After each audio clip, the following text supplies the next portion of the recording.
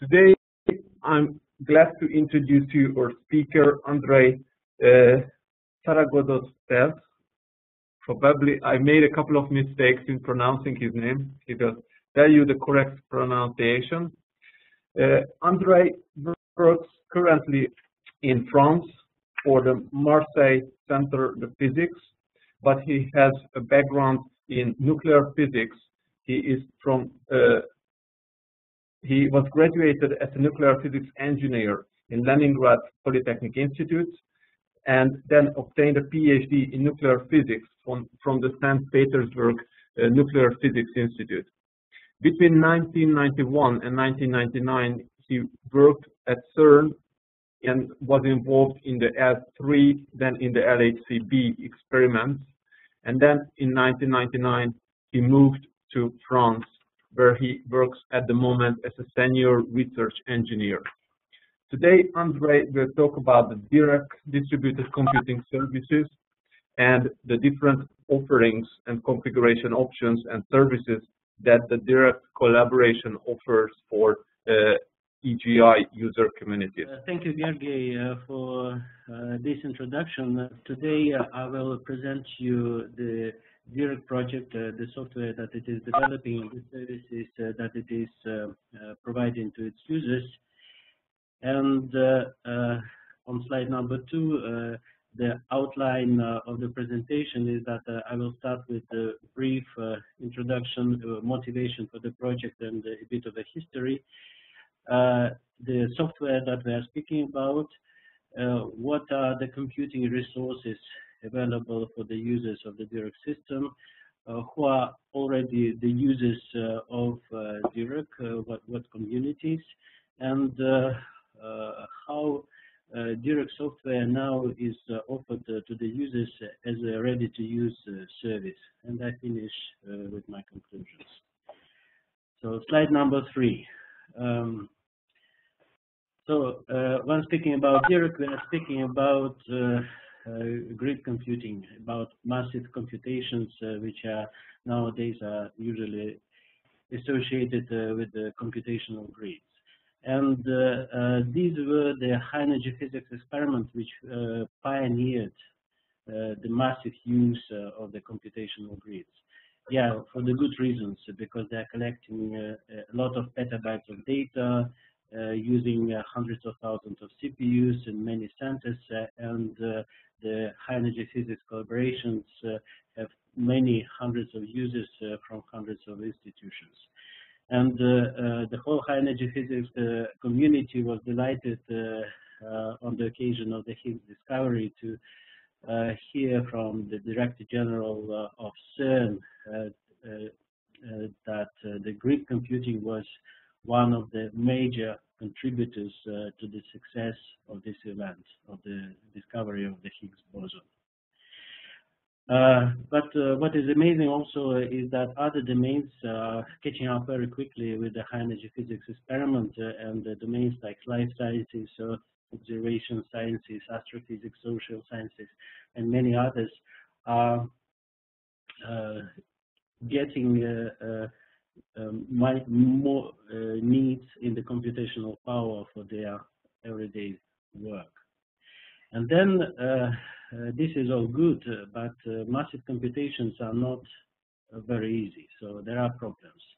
And in the large high-energy physics experiment, usually there are dedicated teams of experts to build their computing systems, and they are relying on dedicated grid resources. So in this sense, they have good advantages in building such systems. But in the other scientific domains, the computing expertise level is relatively lower.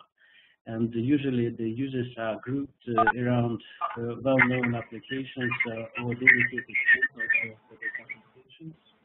And introducing new applications to use on the grid environment, in the grid environment, is not that easy. So usually those research groups are not very large, and there is a clear need for easy-to-use tools for small research groups which don't have expertise in the grid computing. And in this sense, the experience that we have acquired in the high energy physics domain can be very useful for the non-high energy physics users. Slide number 5. So those users of small user communities, they experiencing quite a number of problems when entering into the grid environment. So first of all, the interfaces are not, if not even complicated, they are not familiar to the non-computing experts. There is often a kind of frustration with failing resources or services or middleware, and very often that something that worked yesterday is not working today because something has changed on the grid. For small communities, it is a bit difficult to organize a collective work of users. So every user is on his own. So there is a certainly lack of expertise of high-level computing tasks, how to massively submit jobs, how to make massive data movement operations and things like that. And very often the applications need rather complicated workflows, and in order to manage these workflows, we need custom services, and so those custom services are not evident how to build in the grid environment. And in the end, the smaller user communities tend to become larger with time. And then for the large user communities, there are specific problems. So larger user communities have access to more computing resources, which are starting to be heterogeneous, because these are different grids or different computing clusters with different technologies of access and so on. There should be, in the large communities especially, management of the workload within the community itself. So it will have internal structure with user groups and activities that should have quotas, priorities, and all these should be managed within this large community. And of course, the applications become varied and numerous, and these need special attention, and high energy physics experiments are typical examples of those large communities. So in order to cope with these and other problems in the high energy physics domain, all the LHC experiments have developed their own middleware stack to address the problems that I have just mentioned. Just to mention few, Panda system of Atlas experiment, Alliance system of Alice experiment, Gliding WMS FedEx of CMS. So the DIRAC project was originally developed for the one of the LHC experiments, which is LHCb, and the stated goals at the beginning were that we should be able to easily integrate all the heterogeneous resources which are available which were available for LHCb, provide solution for all the LHCb tasks, including workload management and data management tasks. And LHCb is a relatively small collaboration, so we wanted to minimize the human intervention and to control the system, especially, and also to demand as less as possible support from the resources providers and the site managers. And in the end, yes, we wanted to make grid convenient for the LHCb users with the simple, intuitive interfaces. A lot of attention was paid to the fault tolerance and increasing the turnaround of the user jobs, and enabling the policies of the LHCb policies among the LHCb groups and users. And so this was the beginning, and the project started at about 2002. And the experience that we have collected since then with the production system of the LHCb experiment, which is a large HAP experiment, we think is very valuable. And since then, several other experiments expressed interest in using this software, relying on the experience and the proven utility of this project. So in about 1909, the co-development team of the DIRAC project decided to generalize the software to make it suitable for any user community. So this was a very complicated exercise in rearrangement of the software, which probably deserves a separate seminar because it was a quite interesting and useful exercise. So we have separated all the LHCb-specific functionality into a set of extensions and plugins to the generic core libraries.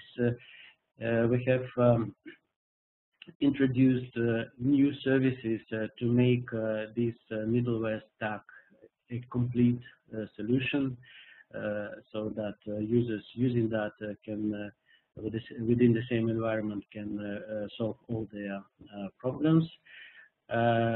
We have introduced a support of multiple small groups by a single DIRAC installation, unlike just one large group LHCb for a single installation.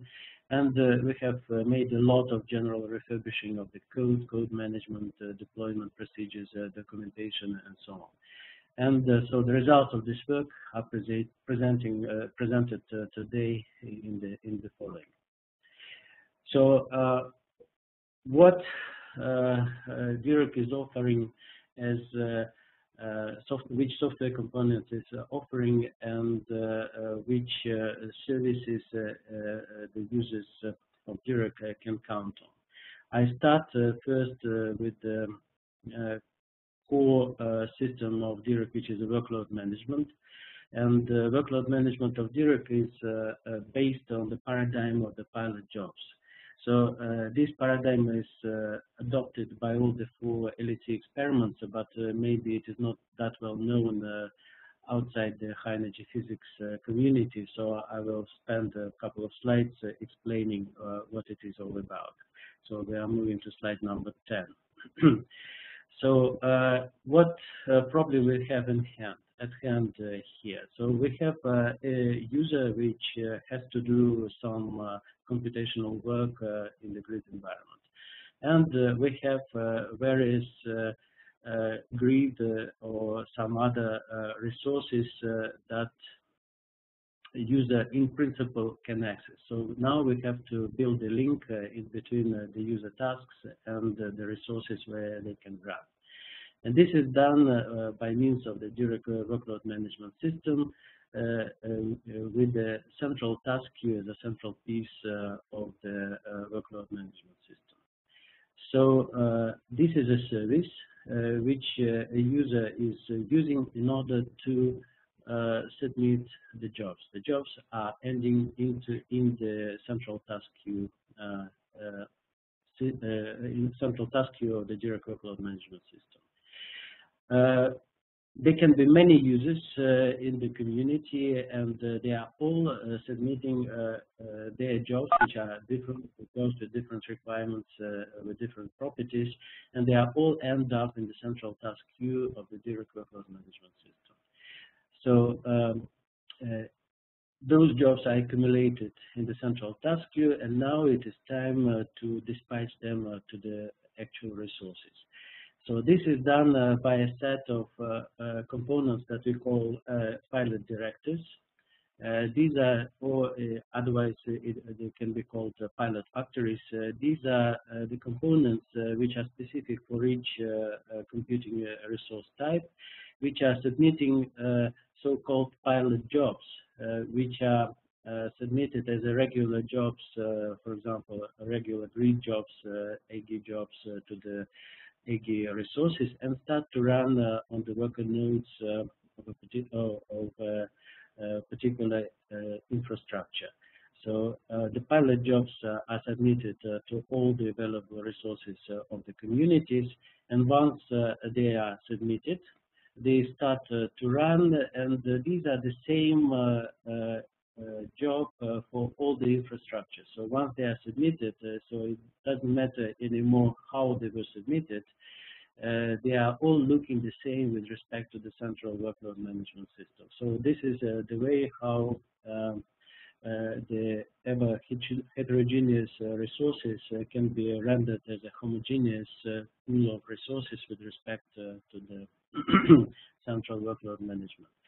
And so pilot jobs, they are checking the environment and of the worker nodes, and they're starting to request jobs from the central workload management system, and those jobs are dispatched to the pilot jobs one by one, and the pilot job controls the execution of the user payloads, and when the payload, the job is done, the results are uploaded to the central sandboxes of the workload management system. So that's it. So this is the principle of the pilot jobs, and what are the advantages of this way of scheduling user payloads. First,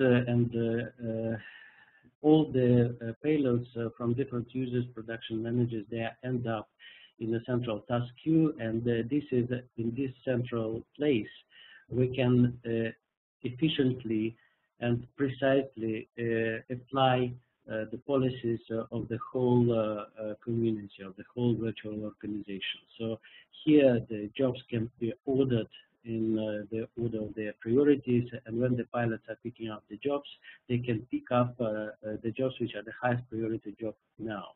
You can see this system as a huge batch system where the priorities can be applied efficiently. And so in this case, so the policies, this way of applying the policies dictates that we are using multi-user pilot jobs. So the pilot jobs which are submitted can pick up the jobs of any user of a community. And so this is the paradigm which is used by all the HEP experiments now, and is well adopted, although it took some time to explain why we need this mode of operation. And DIRAC is fully supporting this mode, and including all the security requirements which should be addressed in this case. I will not go into all the details of that, but if you will ask me questions afterwards, I will be happy to answer.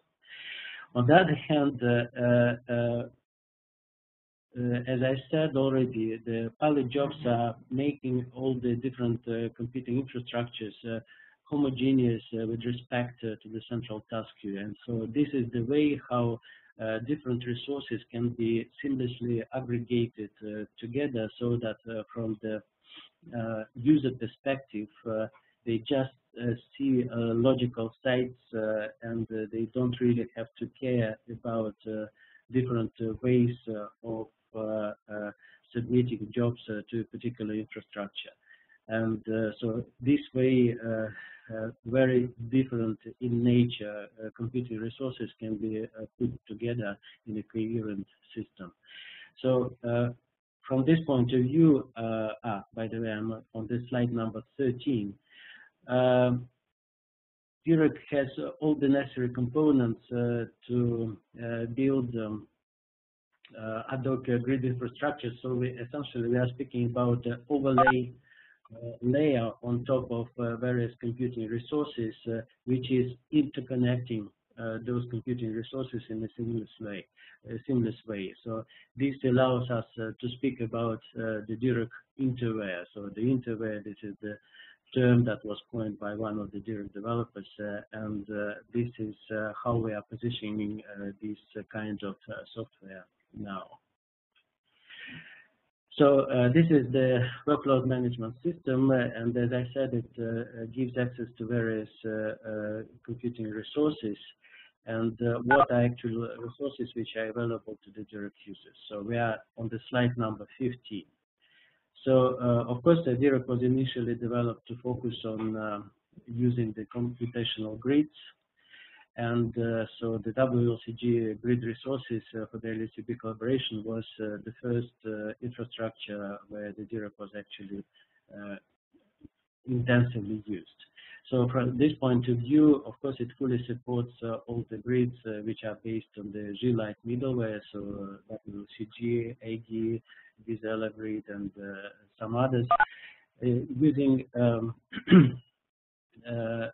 either G-like WMS to access the grid sites or accessing the computing elements directly.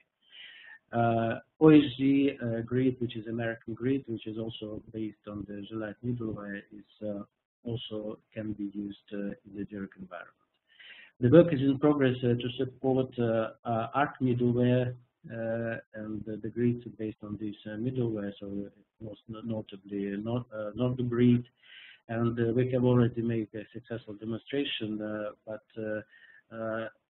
since the use of the resources is mostly driven by the users of DIRAC, we don't have, so far, we did not have users needing access to the not-the-grid resources, so there was no intensive production use of this grid, but in principle, it can be connected. And other grids can be supported as well if there will be customers needing that. Another type of resources which are entering the game now are the cloud resources. So cloud is a buzzword of nowadays, and so it looks to be the future of distributed computing systems. So in DIRAC we have developed already a couple of years ago a virtual machine scheduler, which was developed in the context of the Bell collaboration at CAP in Japan for their Monte Carlo production system. And this was a system which was spawning dynamically virtual machines, taking into account the status of the task queue, and it was spawning virtual machines on the Amazon commercial cloud. So the virtual machines were spawned, taking into account the prices, discarding the virtual machines when no more needed. And essentially it was using the same schema that I have demonstrated just a few minutes ago, just that the pilot jobs are running inside the virtual machine, which is running in the cloud. And from the point when the pilot job is starting the virtual machine, so we are in exactly the same situation as we were before. So cloud resources are becoming the same resource as any other. And the DIRAC VM scheduler is capable to deal with different cloud managers, again by specialized drivers of the directors, which are submitting, in this case, virtual machines to cloud managers. We have access to OCCI compliant clouds like OpenStack, OpenNebula, CloudStack, Cloud Manager, and Amazon EC2 as well. So this is a work in progress. So the cloud environment, and especially cloud for intensive computations, are not yet well established. So it is a very quickly moving technology. And so the VM DIRAC scheduler or broker is developed as a multi-cloud broker, so that we can have access to different clouds, as I just explained. And it also provides a means to dynamically allocate virtual machines, choosing the right cloud which is most appropriate for the given job requirements. And so this layer of scheduling virtual machines is in full development now, and we are adding new different access methods to different cloud managers because they are evolving. We are adding different methods for contextualization of the virtual machines. They are also evolving. We are working on virtual machine scheduling policies. And in particular, this is the activity which we do as part of the aggregate cloud task force activities. Another kind of resources, this is slide number 18, is that there are quite a lot of computing centers which are not part of any particular grid infrastructure. And still we have user communities that have resources allocated on those compute centers. And of course, it would be better to use them coherently with other resources like grid resources. And for that, we have a solution of using such standalone computing clusters, essentially accessing it with the SSH tunnel, so that on the site it is enough only to create on the gateway machine account which is accessible by SSH, and so this account will be used by the specialized pilot director, pilot factory, which is fully integrated in the DIRAC workload management system in order to access the batch system of the computing cluster. So now we have solutions like that for clusters based on the LSF, BackQS, SoundGrid Engine, PBS Talk, and older batch systems. And now the work is ongoing on more batch schedulers, which is OR, Sloom, load leveler. And in this sense, it is important to mention that if even the jobs are submitted to a single account on the gateway machine, the user payloads are always executed with the real user, real owner credentials of the payload. So no security compromises with respect to the external services, because the user payloads can access external storage elements, catalogs, or whatever other services, and they are properly authenticated and authorized in this case. Slide number 19, just a couple of examples of standalone computing clusters. So, for example, in LHCb, we are using a commercial site, which is called Yandex, which is provided by a Russian commercial company, which has a talk batch system and no grid middleware whatsoever. So it is accessed by pure SSH, and now it is the second largest LHCb multi-color production site. So the other example is LRZ, the computing center in Munich that we have just starting to collaborate with. So it has a Sloom batch system. In addition, it has a Ground 5 computing element service. And the gateway access in this case is not SSH, but GSI SSH, but it is the same principle. And it can provide considerable resources for the biomed community. So this is the work in progress that we are working on. Another example is a Mesa Center of ex-Marseille University. So there is a OR system. Again, it will be accessed by SSH. So these are the main resources which are providing the bulk of the computing power to the user communities. But in principle, there are other types of resources that can be included. And examples can be, for example, the LHCb online filter farm, which is a very specific computing farm with no batch system on it, with no whatever grid middleware, with no SSH access, but this is fully integrated into the LHCb multicolor production system operated by DIRAC middleware. Another type of resources is volunteer grids based on Boeing Boeing technology, and also together with virtualization. In particular, the European desktop grid resources can be accessed this way, and so this is the work in progress, and we are making a demonstration right now. So I would like to make here a side remark is that DIRAC attempts to provide access to all types, to all kinds of resources and services which are in principle available for DIRAC users and potential users. So at the same time, it also provides its own solutions like storage, compute element, catalogs, transfer service. I will say a few words about that later.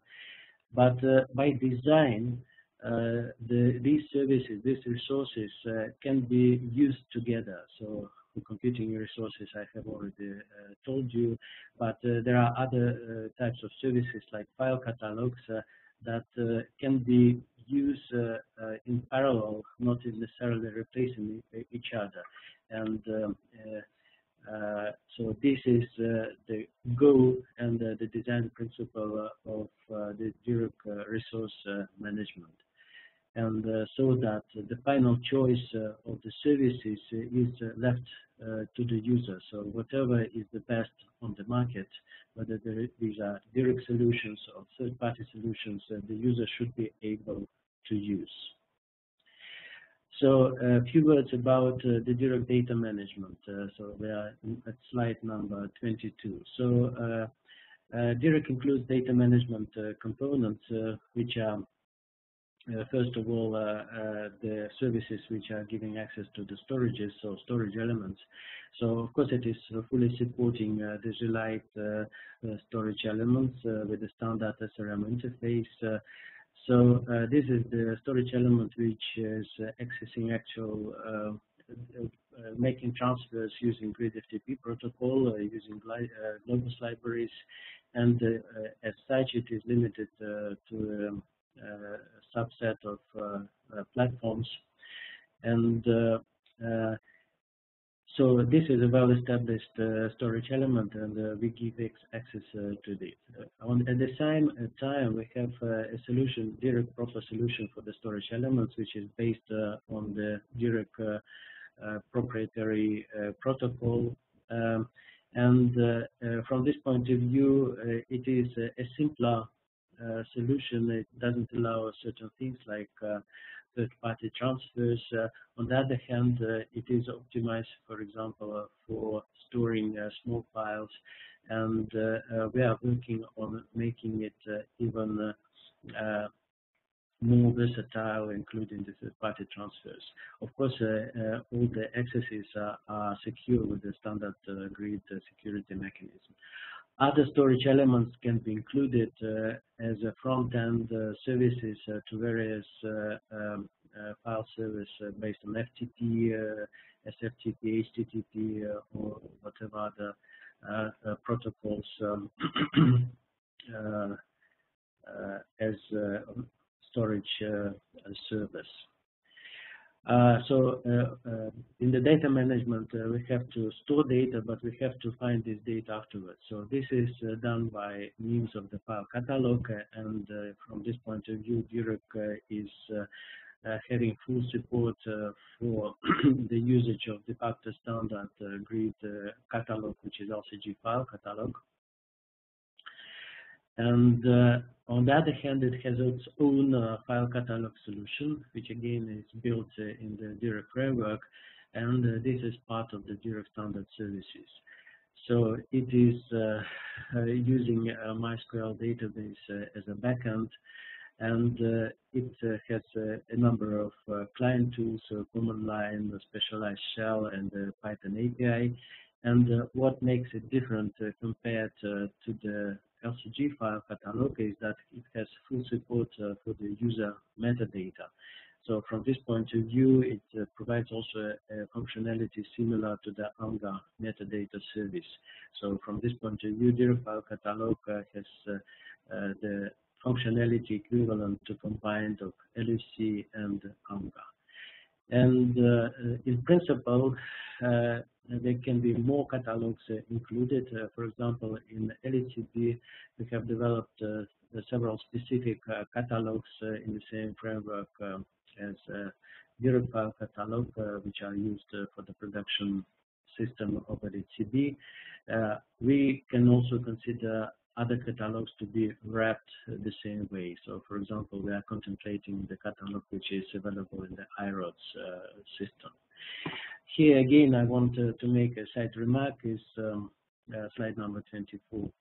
that for DIRAC users, the use of any storage element or file catalog is transparent.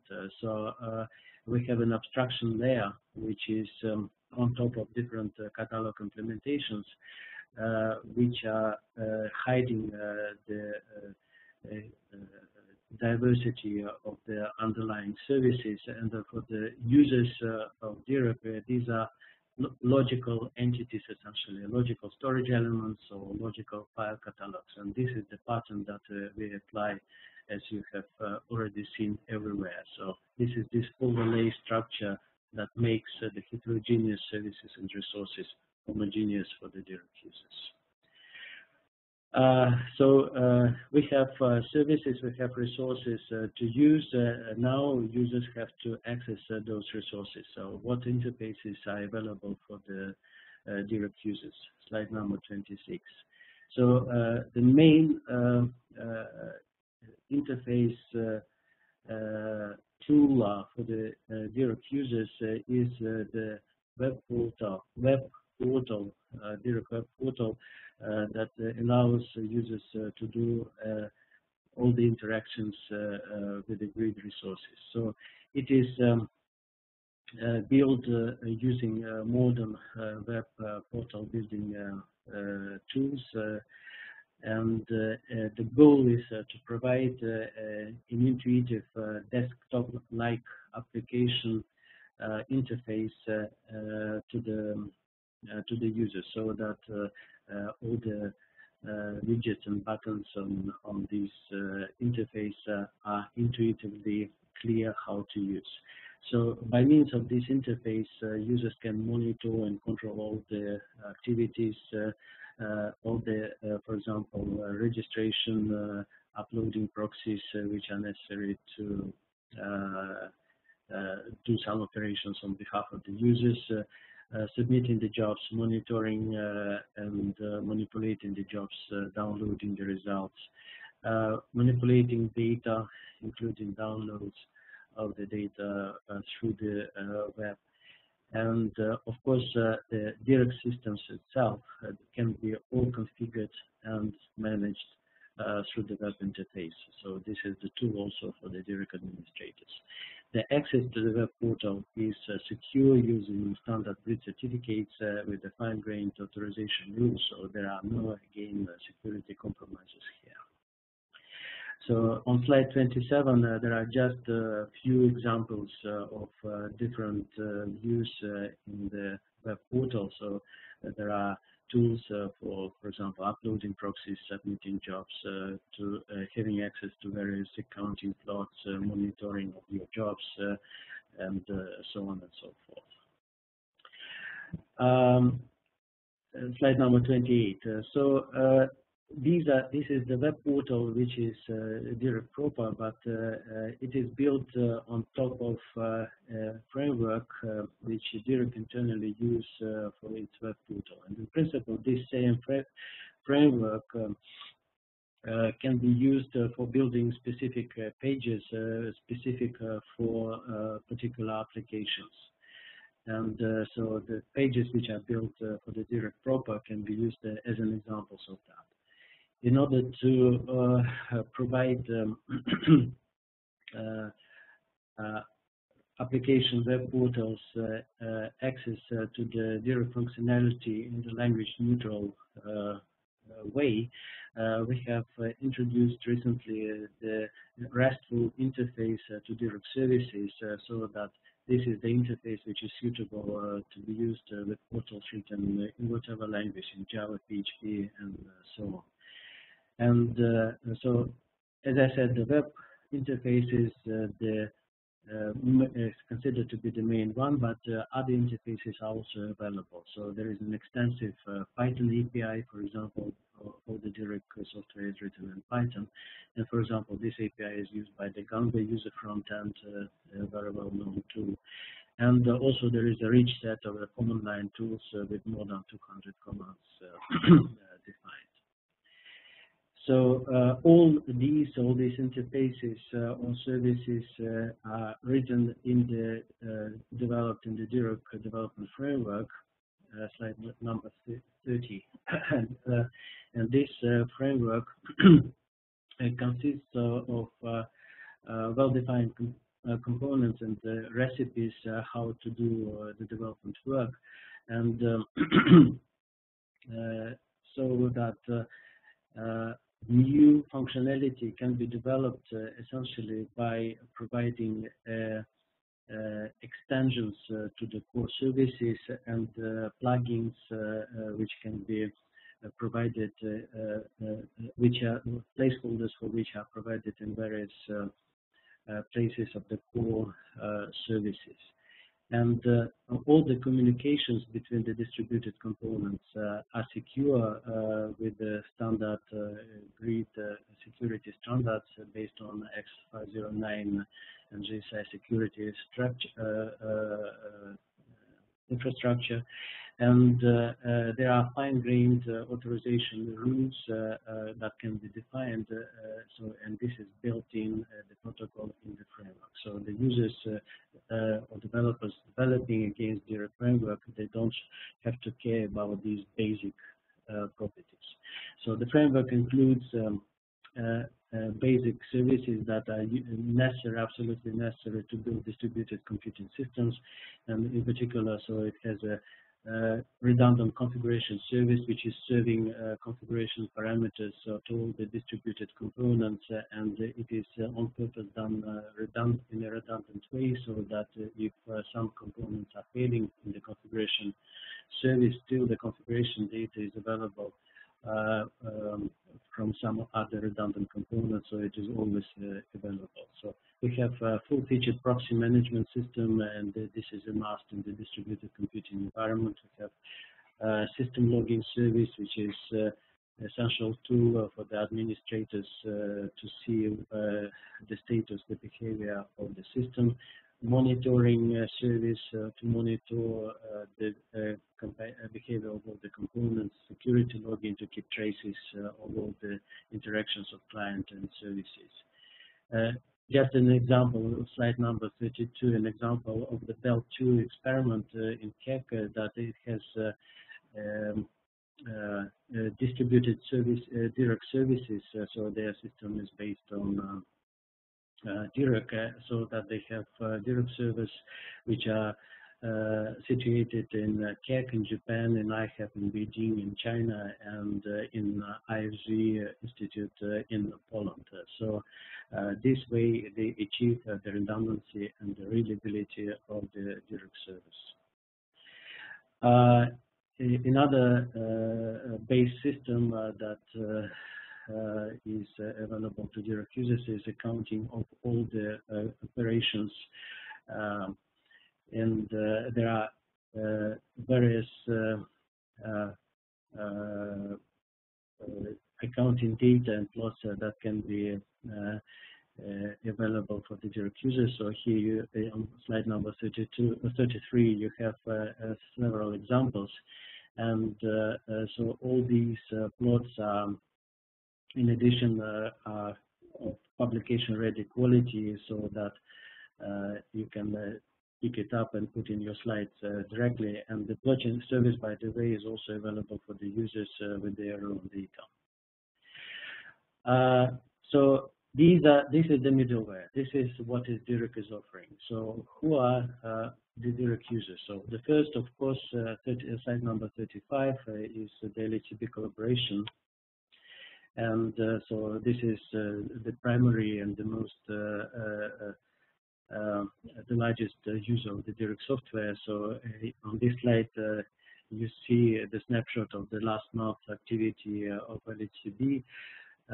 So it shows that the scalability of the system is such that it can run up to 40K concurrent jobs on more than 100 sites.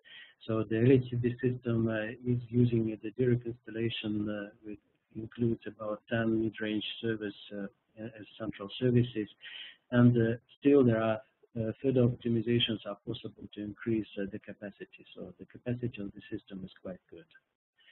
So slide number 36. So LHCP is, of course, an example of a rather complicated, complex use of the DIRAC services. So, for example, the LHCP production system is based on the DIRAC components, in particular on the DIRAC transformation system, but it provides a lot of extensions and custom plugins to the system in order to cope with the LCB-specific workflows.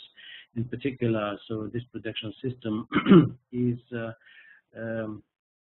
performing data-driven generation of the jobs of the payloads, and so that the jobs are automatically submitted as soon as the data is arriving, or the data replication tasks can be created as soon as the data to replicate is available. And LHCb is also using specific templates and catalogs in order to support these workflows, all built in the DIRAC framework. Another example is a Bell-2 experiment. This was the first experiment which was using DIRAC outside LHCb. So it was chosen as a basis for the computing model of the second phase of the experiment, which is expecting quite a decent data acquisition rates of about 2 gigabytes per second. And the peculiarity of Bell is that it is using a combination of non-grid and grid sites and commercial clouds. And so, as you see, Bell 2 grid resources include both WOCG and OSG grids, as well as CAC Computing Center, which is not the grid site, as well as Amazon EC2 Cloud, as I already mentioned. So Bell 2 people were particularly interested in the DIRAC scalability tests, and they have done quite an intensive testing of the DIRAC scalability properties. And in particular, they have made a demonstration of using DIRAC with the rate of more than 500,000 jobs per day. So this is largely enough for the current Bell 2 needs and for future Bell 2 needs. So there are other DIRAC dedicated installations, for example, the installation for the ILC clicker collaboration, which is used DIRAC for its production system, mostly for the Monte Carlo simulations. And in particular, for example, the DIRAC file catalog was actually developed to meet the requirements of this collaboration. Another example is the PES experiment in IHEP in China. So for the phase 3 of the experiment, this DIRAC was chosen, and so it is also using the DIRAC data management components. In particular, they have made a very thorough test of comparison of DIRAC file catalog versus AMGA service, and they have found it as a comparable performance. Another example is the CTA Cherenkov telescope array large collaboration, which is using DIRAC now. So what is interesting about CTA is that they have started as a customer of the France Grid DIRAC service, which is not a dedicated CTA installation that I will say a few words just after. And after evaluation of the DIRAC, they have decided to make their own dedicated installation at Peak Computing Center in Barcelona. So in particular, CTA is using complex workflows, which is also have a support in the DIRAC framework. Another example of the DIRAC community, slide number 40, is the biomed community, which is has quite a lot of quite a number of different groups, and so this is the diagram from the AG counting database, which shows that now almost, well, let's say roughly 30% of the biomed community payload is going through DIRAC. Another interesting example for the biomed community, slide number 41, is the project which is called Virtual Imaging Platform, which is a project to provide a web portal for the users of the applications which are dealing with medical image simulation. So this platform was created in the Creative Lab in Lyon.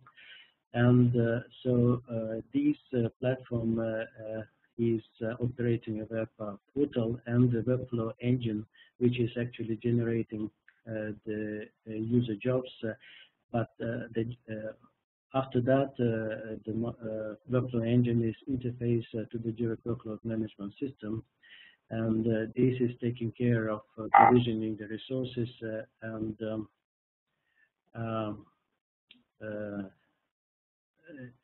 so this is an example of how the application portals can be used in conjunction with the DIRAC workload management system.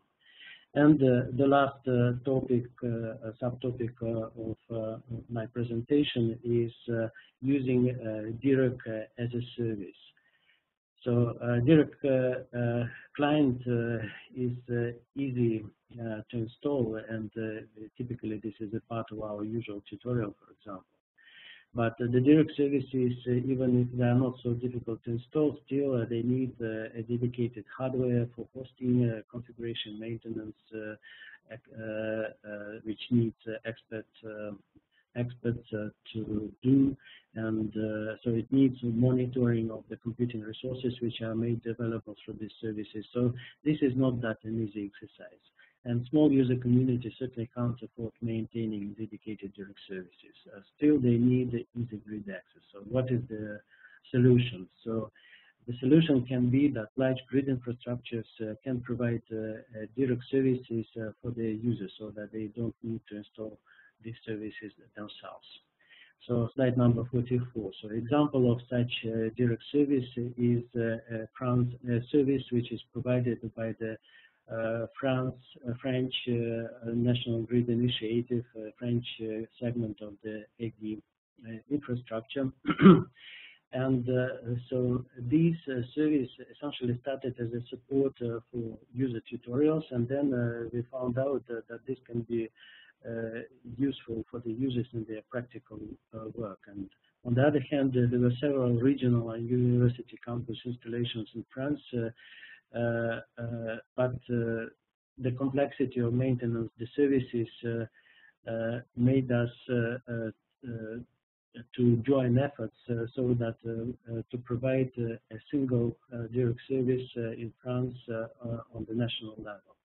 And so those universities which were providing DIRAC services before combinedly now made up a team which is providing a DIRAC service which is hosted now by the computing center in Lyon. This is a T1 center in WCG sense. And so this is the service which is hosted in Lyon and managed by a distributed team of service administrators which are coming from 5 participating universities that have gained experience with running DIRAC services. So slide number 45.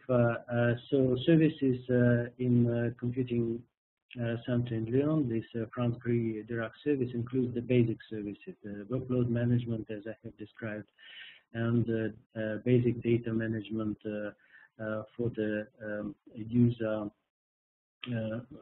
user jobs. So they have provide access to the grid resources, to the storage resources. The data management services provide also DIRAC file catalog, replica catalog, and metadata catalog services as I have described. So this service is having the web portal, and it also provides a REST interface so that in principle application portals can program against these services using the REST interface. Slide number 46. So the main users of the France Gris DIRAC service so there are numerous users already now. So there are about 15 virtual organizations registered and 88 users registered. So not all of them, of course, are active, but most of the jobs, most of the activities are coming from the biomed community. In particular, there is one robot user corresponding to the virtual imaging platform that I have mentioned, is providing a good portion of the payload of this service. So this service is in production since May 2012, so less than a year ago, and already now it has already about 3 million jobs that went through the system. So as I said, mostly from the biomed applications. So this is also the service which is used heavily for the user tutorials, and these are the tutorials that we are running from time to time, which are using the resources of the virtual organization of transformation. So this is the virtual organization devoted to the training activities. So, for example, the movie that you see on the right is just a result of the exercise which is executed by students of those tutorials, so that each frame is a separate, in this movie is a separate grid job, providing the image and then collecting these images in this movie. So we have support also in this France 3 DIRAC service. We have support for particular applications, and we are trying to pay attention to help importing the applications to the grid. And for example, the new communities that want to try out DIRAC for their production systems, they can use this service just to get the first impression, to get idea about the functionality provided. So, for example, we have now Fermi-Lat large array of telescopes, LSST Super D probably is dropped already, but these experiments are registered in the France grid service, and they are doing their tests and demonstrations now using the service. So slide number 48 is just a snapshot of yesterday's activity of the France grid service. So you see the usual nightly drop of activities, and so it shows you that the service is actually alive. So it was not the most active day yesterday maybe, but you can see that there are user jobs which are running at about 50 sites in the service. So in principle, we are providing the basic DIRAC services, but if need would be, we can provide also more advanced services following the user demands. In particular, we can provide a transformation service, a replication service. These are the services which are part of the DIRAC core software and which are used for automated job submission and data replication. We can provide support for data integrity inspection, user storage, consumption accounting, which is very often a rather complicated task. We can provide support for the NPI jobs. So I was not mentioning special support for NPI jobs in DIRAC framework, but we have such. So if you will ask me questions, I can give a bit more details. And also, in principle, this service can host some services which are developed for a particular community in the same framework as DIRAC. So just a few details that the France Grid DIRAC service is hosted by the Computing Center in Lyon, and we have 6 virtual servers which are running the main DIRAC services, and we are also using the MySQL server provided by the Computing Center itself, so we are not operating ourselves, and we have some redundant services outside Computing Center in Lyon, in Marseille, and in other labs in Creatis, just for redundancy, especially for the configuration service.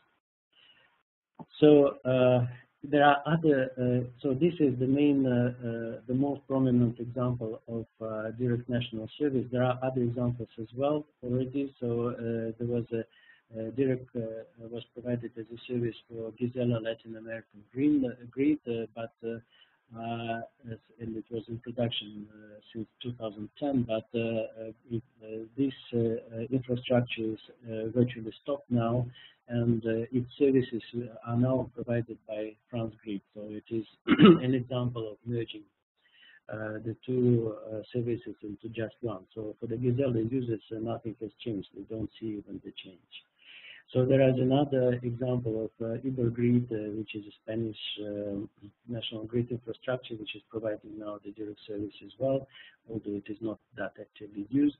And there are other projects that are under discussion or construction, even in China, in Russia, in Italy, to provide similar service to France Grid DIRAC.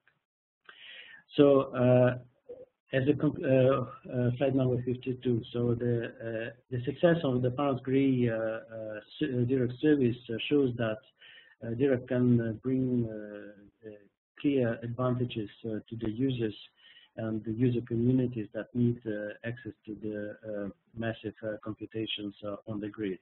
So in particular, this is especially well seen during the user tutorials. And so from this point of view, we think that this can be a very useful facility, a very useful service for other users of other grid infrastructures on the national level and on the European grid infrastructure as a project as a whole. I arrive to my conclusions. The computational grids now are not something strange, not something exotic, and they are needed for the daily work for many users and various applications. And the experience which is acquired by high energy physics experiment and the tools that were developed for those experiments now can be shared with the users in other domains, in other scientific communities. So DIRAC is providing a framework for building distributed computing systems, which is based on all the experience which is accumulated with the high energy physics LCD experiment, and it has a rich, I can say, a complete set of services which are ready to use by the users. So this is used now by a number of DIRAC service projects on the regional and national levels, and so services based on the DIRAC technologies can really help users to get started in the world of distributed computations, and this is the way how this world can reveal all its full potential to the users. That's it. Thank you. Thank you very much, Andrei. That was a really comprehensive and interesting chat. I guess it's now time to open up the floor to all our guest listeners. David Meredith, I can see you've primed your microphone already. Thanks, Andrei. That was a great presentation. I very much enjoyed that. Two small questions. On slide 27, it wasn't immediately clear to me when you upload the proxy, whether you're uploading the P12 and generating the proxy on the server, or you're generating the proxy on the client and then, just accessing the P12 file using your client there, and generating the proxy on the client and uploading the proxy. Is it the latter? Okay, so in this case, the certificate which is available on the client machine in a P12 form is, yes, it is uploaded to the DIRAC server through the HTTPS secure connection. And so the actual proxy is generated on the server machine on behalf of the user. And as soon as it is generated and uploaded to the proxy manager, which is keeping the proxy, it's pretty much like my proxy service. I think the rules are changing slightly then, that they're relaxing, but I'm not sure we'd be allowed to do that in the UK. I don't know. I'd have to look into that. Yeah, this is a delicate point, in fact, and you are right that things are relaxing. So before, for example, things like robot certificates, we could not think about, but now the certificate identities that allows to work on behalf of other users. So things are relaxing, and this is done, I think it is on purpose, because yes, with many more users involved, the security constraints are starting to be really limiting. Okay. Secondly, I guess on the same slide, yeah. You've got support for JDL files there. I know you mentioned other grid middleware, but are you planning to support other kind of job description languages such as JSDL and BES and the parameter sweep extensions for JSDL? Okay. We haven't thought about that, even about the GDL. So the GDL is somehow the heritage for DIRAC. So GDL, yes, this is a standard way of describing the jobs in Conda, in G-Lite world. Inside DIRAC, we don't use GDLs anymore. So we are not using GDL machinery, for example, for matching resources and job requirements. So inside DIRAC, we have our own description of jobs, which is optimized for the matching work, for example. So from this point of view, the approach of DIRAC is to adapt to whatever is useful for the user. So we are transforming, for example, GDL in our internal representation. So I'm pretty sure that in a similar way we can transform other ways of job description into the DIRAC internal representation. But from the user perspective, if they are accustomed to use some particular, Sure. So this will be seen as if they can use their native way of describing the jobs. Okay, that's great. So do you publish your proprietary job description format anywhere? Oh, not really. Right. But we can do, I think. Okay. Yes. Thanks. That's it from me. Anybody else have a question for Andrea at this stage? Yes, I would. This is Helmut. Helmut from workloads in Europe and Leibniz Supercomputing Center. Yes, hi. In your initial slides, you addressed some of the basic problems that users face and why DIRAC was developed. But actually, in our experience, unfortunately, I really have to say that there is an even more basic problem for quite a few users, and that is to obtain an X509 certificate in the first place. Have you also encountered this problem? I would say that any list of problems with the grid or distributed computing will not be exhausted. This is certainly true. And in particular, yeah, this is true that getting grid certificates in many cases for many user communities, especially for those which are not really very used to work with the computing. So this can be a problem. So that's why there are so many now initiatives to build community portals, application portals, which are using different authentication methods than using the certificates, and then they are using robot certificates, for example, to actually access the grid resources. So it looks like the pattern which is emerging now, which is very widely used now. So from this point of view, when I was mentioning the DIRAC REST interface, so in principle, this REST interface is accepting the authentication of the users using the OAuth2 based standard-based ways of user authentication. Okay, so in this sense, there can be different other methods of user authentication, which can be translated in the grid security certificate for the robot users, which are representing the users of the portal. And this probably partly answers your question. So from this point of view, from the user perspective, there can be simpler ways. It can depend on the particular portal application.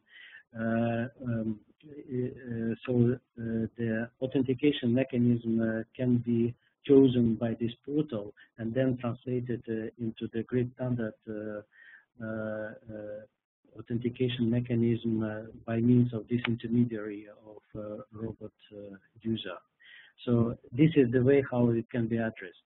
So from this point of view, we are supporting this auth mechanism to facilitate. But I don't think that there is a single bullet and some very easy magical mechanism now. But if there are some, we will be happy to consider that as well. I have a second question. You're using this pilot job framework, and I'm also working in a resource center, and I wanted to know why are you not just submitting the jobs directly to the resource instead of going through that pilot job? What is the reason? Okay, so thank you for this question. So there are a whole lot of reasons for that. And this is what I tried to explain partly in the when I was describing the workload management. From the very beginning, the main reason was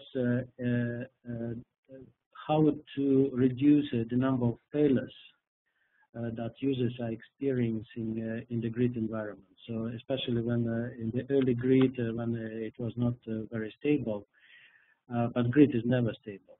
Everything is changing all the time. So the users were experiencing a lot of job failures, so the efficiencies of the jobs were not very high, and most of the failures of the user jobs were happening at the start of the job because the environment for the jobs, for example, were not quite suitable, quite good, so the data was not available, the software was not available, some libraries were not available, or whatever. So the pilot job, since it is running before actually the payload of the user is requested, can make extensive checks of the environment on the resource of the worker node that it has grabbed. And so it can detect that the environment is not sane, and in this case it will not even take the user payload. So the user will not see the failure. Okay, so the insane environment, worker nodes with insane environment will be failed before the user sees the problem. Okay, so this was the initial idea how to manage these failure rates, contain it to a reasonable value. But in the, also there are a lot of other advantages now. So this is what I try to explain. So, for example, the pilots which are running in your computing center, or the pilot which is running in the desktop grid machine. So this pilot job is exactly the same. So from this point of view, in order, if you want to aggregate all these different resources into a single system, essentially the only thing you have to do is to provide a mechanism to schedule all the same, very simple jobs, which is a pilot job, to find a mechanism to dispatch this pilot job to a particular computing resource. So this is a relatively simple exercise, and this is the way how you can combine very different resources into a single coherent system from the user perspective. Okay, and from this point of view, pilot jobs are really a solution for the problem like interoperability between the different infrastructures. So I haven't heard about really a successful solution to interoperability problems in between the clouds and between the different grids. In this case, instead of interoperability in between different infrastructures, you put this overlay structure. Yeah, so you are submitting pilot jobs, the same pilot jobs to different infrastructure, and you make all these different infrastructure coherent from the user point of view. So there is a lot of sense in this pilot paradigm. I understand it. It all makes it look a little bit more homogeneous, but I mean, you still have the problem that you may have to compile your user application, your payload, for the specific architecture that you are running on. From this point of view, it is the same problem as with submitting directly to the to the computing resource. I mean, submitting user jobs to the user resource. So in this workload management, even if it is a workload management with pilot jobs, user jobs are specifying their requirements in terms of how much CPU they need, which platform they need, whatever else. Okay, and so this specification of the user job requirement should be met when actually matching the resource capacity to the user job. So from this point of view, it is very similar to the standard grid workload management system. When a pilot is picking up a user job, it presents the capacity of the site on which it is running. And at this moment, only those jobs that are eligible to run on this site can be picked up by this pilot. Okay, so from this point of view, this stays the same as with the standard grid workload management scheduling. In the pilot jobs, you definitely need the outgoing internet connectivity from the worker nodes where the pilot job is running. And this is a problem because, for instance, at our resource center, for security reasons, this connectivity is often blocked. Yeah. Yeah, this is really a problem at some centers. I can say that all the grid sites, all the sites which are participating in the grid infrastructures, they do have this outbound connectivity. They just can't function without that. Okay, and so we are speaking here about distributed computing. And so distributed computing, it means that the actual activities are controlled by some services which are external to the resources. So from this point of view, if a computing center like what you have just mentioned is completely closed with respect to the external services, so essentially, yeah, it is at least very difficult to include it into the distributed infrastructure, although not impossible. Outbound connectivity, and this is essential, so that this is only outbound connectivity which is necessary. So, and the connections are secure with the GSI standards. Okay, so from this point of view, security-wise, I don't think that there are really problems, but there can be administrative restrictions, so rules which are adopted on the sites and so on. In this particular case, in principle, we are not using this pattern very often, but in principle, it is possible to make a DIRAC gateway. We have a component which is called gateway, which is essentially a proxy for all the DIRAC protocol, client service protocol communications. So such a proxy service can be put on the gateway of the site which is otherwise not allowing outbound connectivity, and then all these connections that are necessary to run user jobs, they can go through this proxy service. Although, of course, this is not the recommended way, and if outbound connectivity can be made available, this is certainly better. Thank you, Andrei. We have the next question. Hi, this is Chiri. I have a more technical question. You have different types of resources, and for each type of resource, you have one pilot director. So is it up to user to decide which resource he or she wants to use, or is it then on the level of matching service that the user job comes to either EGE or NDG? Okay, so yeah, this is in fact a very important issue, important question, especially for the DIRAC as a service, which is serving multiple user groups, user communities. There should be a way to define which resources are available for which community, and so that the resources which are not belonging to community A can't be used by community B. So in this sense, in the DIRAC configuration system, there is a full description of all the resources which are available for the users of this DIRAC infrastructure. And so you can specify for each resource which community can actually access this resource. And so this will be strictly taken into account when scheduling pilots, when pilots are picking up user jobs, so that user will not use the resources which are not belonging to his community. On the other hand, each particular individual user can specify in the jobs, for example, which particular resource they want to use, and this will be also taken into account. So you can specify, for example, sites on which your jobs should be running. So then only those sites will be considered. So there are various ways to address that, and so this is fully taken into account. Thank you very much for that, Andrei. If there are no other questions, I'll put Sergey on the line for you. Andrei, thank you very much for the excellent presentation.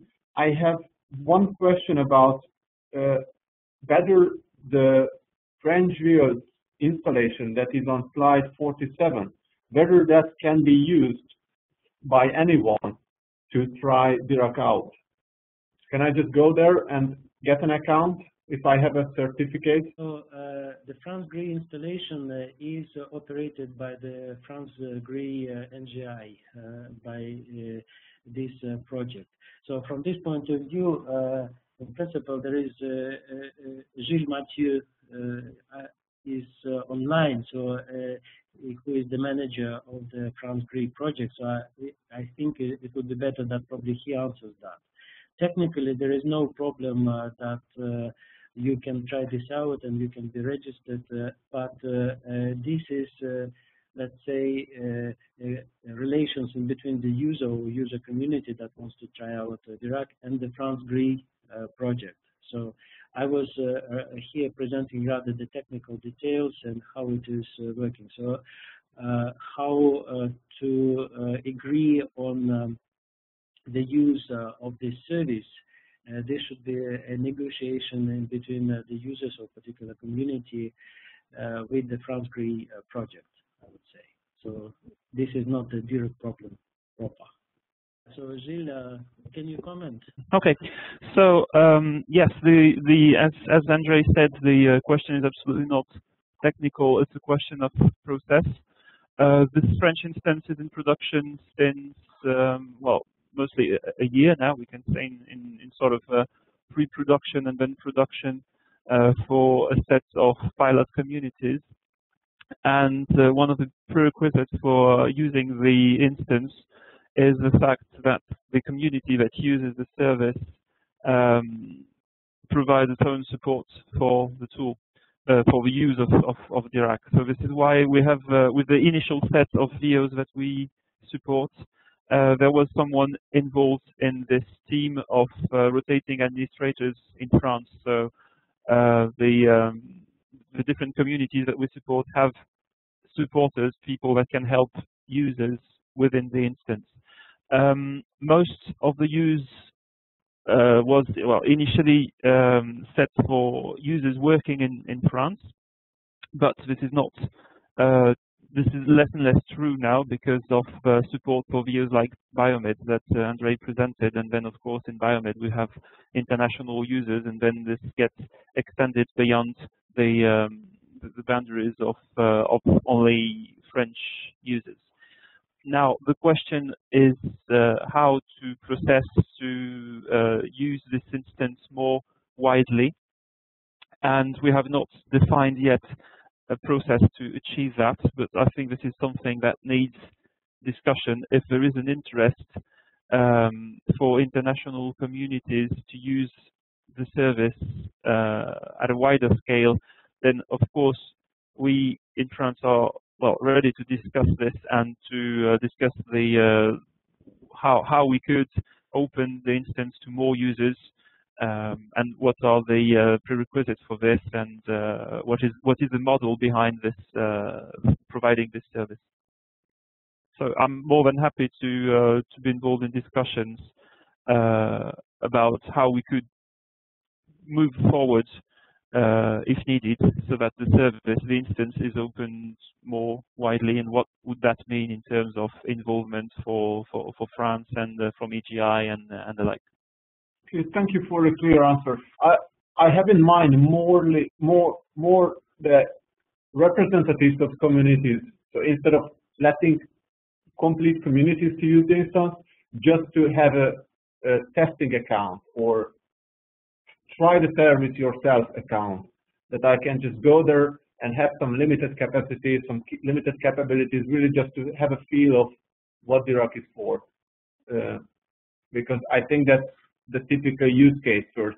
Before a community can commit itself to any tool, they want the technologies from the community to go and try out the system.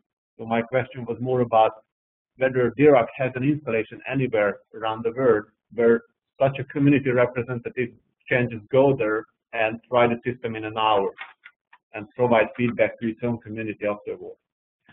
Well, yes, just to clarify, I mean, the idea of having the possibility to test DIRAC and to use it is something we provide to our French users through our national VO, which is multidisciplinary VO, but I think it doesn't really apply to existing community that just want to come and try as a scenario that you explained.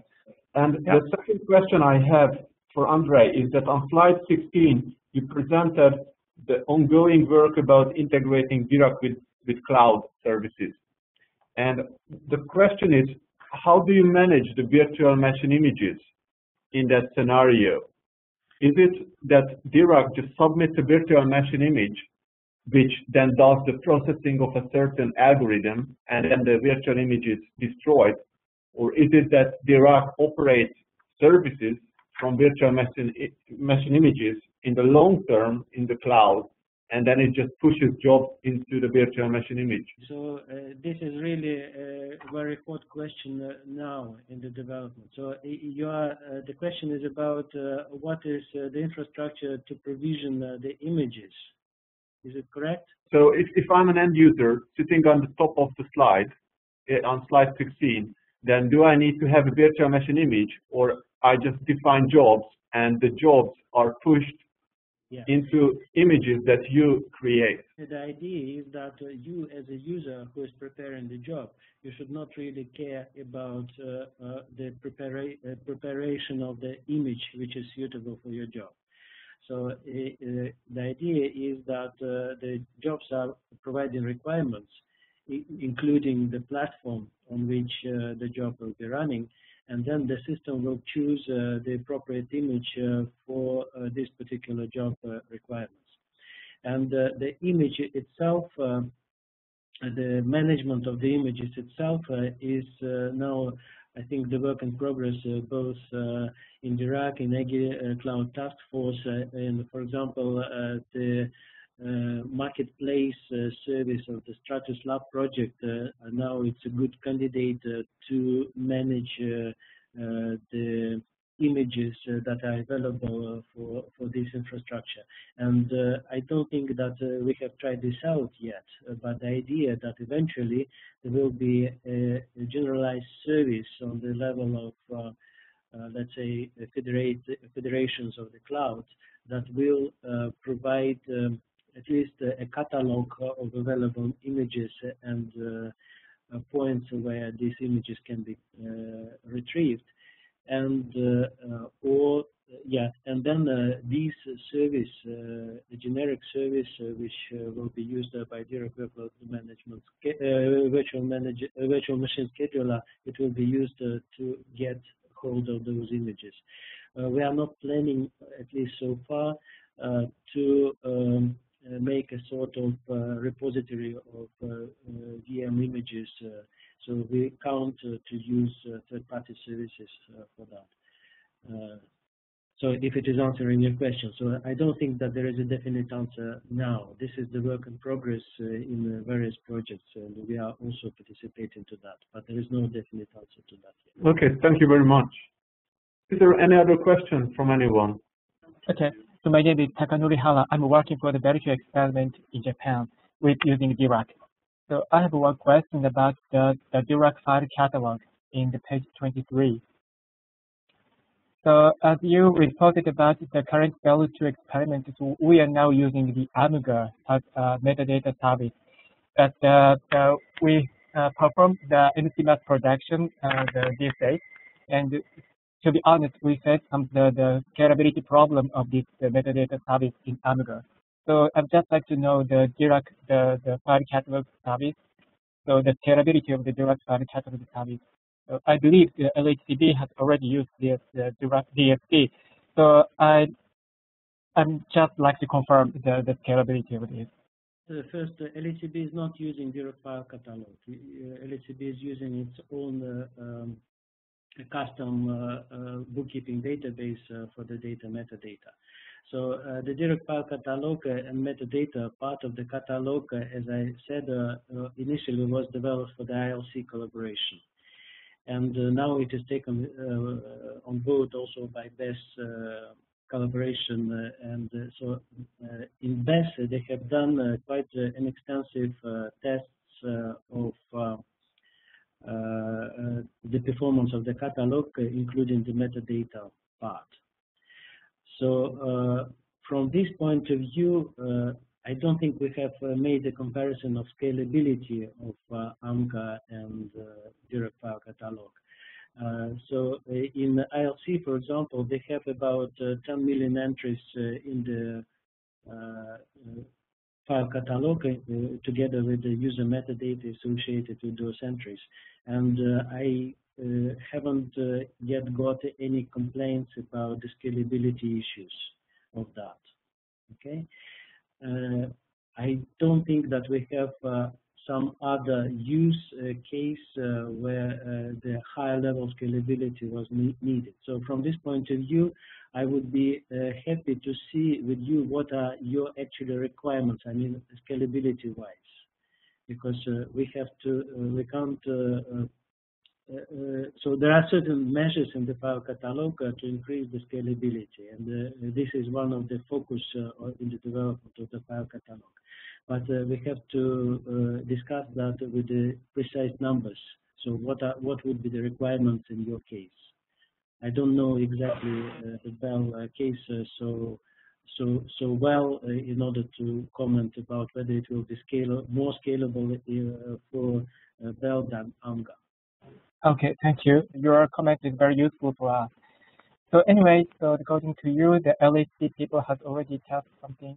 In the last CHEP conference, there was an article devoted to the file catalog. Probably it would be nice if you have a look at that. There are some measurements of the performance as well, some numbers about that. Is there any more questions?